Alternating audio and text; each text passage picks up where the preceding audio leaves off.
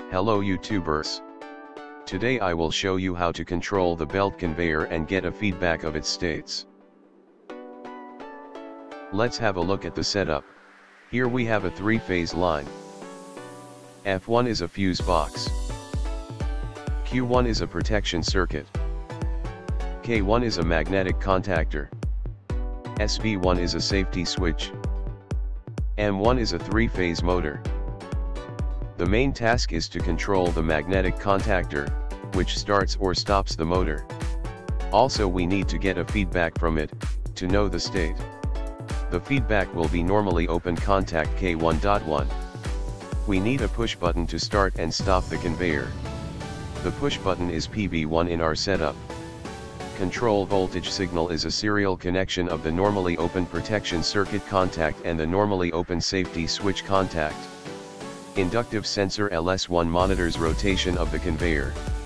If the belt slips or breaks, then conveyor must be stopped. PB2 is faults reset button. As mentioned earlier, K1 is a magnetic contactor that starts or stops the motor.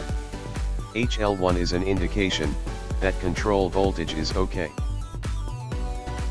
HL2 is an indication that conveyor is running. HL3 is an indication of the control fault.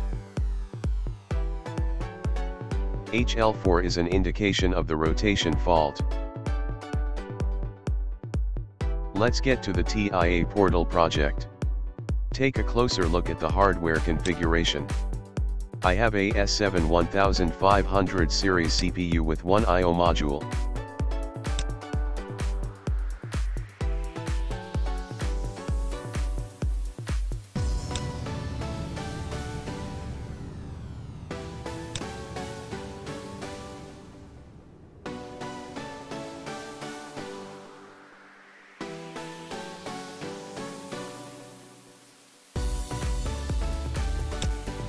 FC2 is a flip-flop function, used for start-stop button. A flip-flop function is explained in my previous video.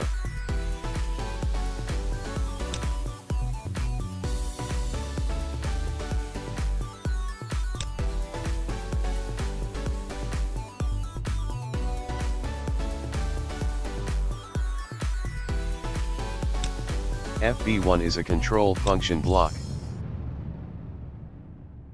Temporary variables are used for simulation purpose only.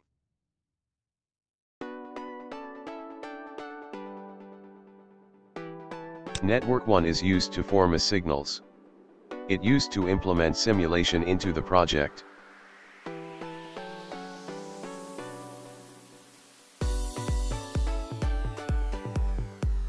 Network 2 is a fault reset. If fault occurs, then motor should be stopped and fault needs to be acknowledged to try to run the conveyor again. Network 3 is a start signal for the conveyor. Network 4 is used to reset start signal if there is no control voltage, or there is a control fault, or there is a rotation fault. Network 5 is used to monitor the control fault. Network 6 is used to set the control fault if there is a start signal for the magnetic contactor but there is no feedback from it. The fault delay is 100 milliseconds. You can adjust the delay time value to the one that suits your needs. Network 7 is used to monitor the rotation of the belt conveyor. On the regular time intervals there must be a signal from the inductive sensor. You can adjust the value of the time interval to the one that suits your needs. Network 8 is used to set the rotation fault. Network 9 is used to control the output that controls the magnetic contactor K1. As you can see, the state of the output is high if there is a control voltage, start signal, and there is no any faults. Network 10 is used for conveyor states indication. To simulate the process I have used a comfort panel. On the main screen there are couple of buttons and artificial lamps. Here is a start-stop button.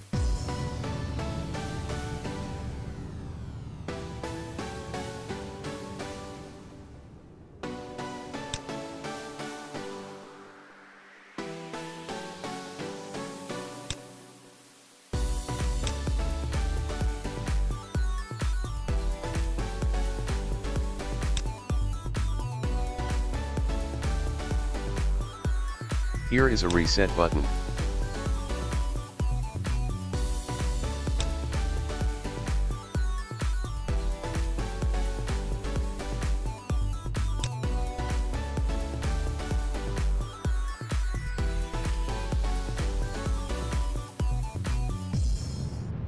This button is used to enable the simulation of the feedback of the magnetic contactor.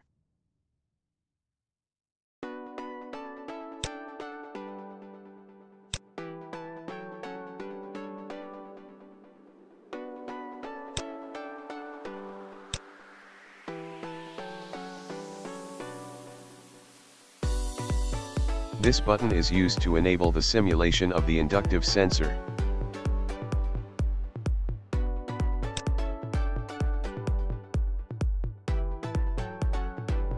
This button is used to simulate control voltage.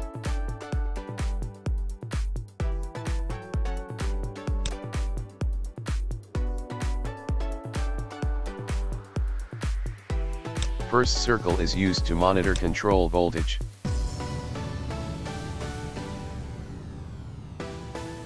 Second one is used to monitor the state of the conveyor.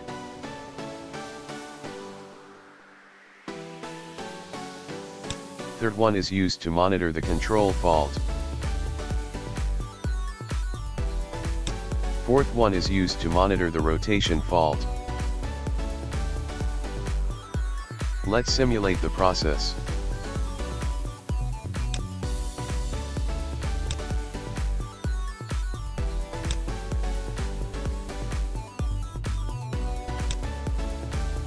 Let's try to run the conveyor.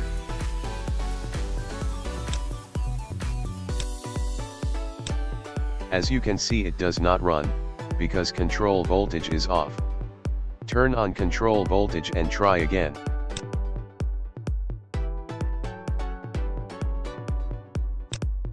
We've got the control fault, because there is no feedback from magnetic contactor.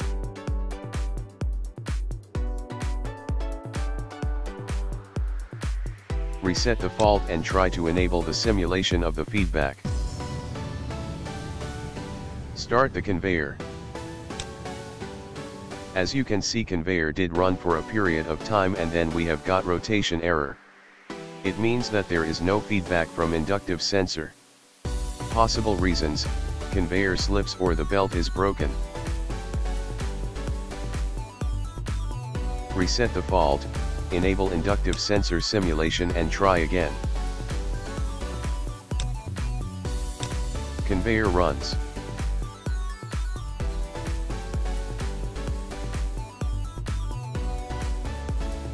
Let's try to simulate errors to monitor the behavior of the system.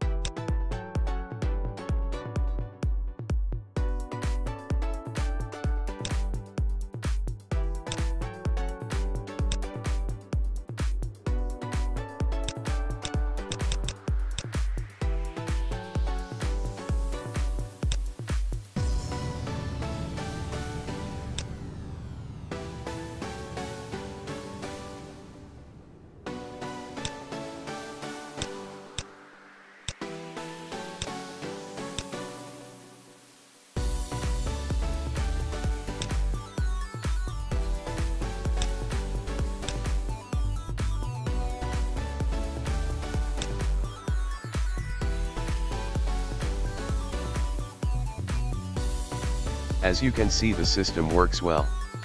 We do get the feedback of the state of the conveyor, so it helps to determine the problem fast and fix it. Thank you for watching.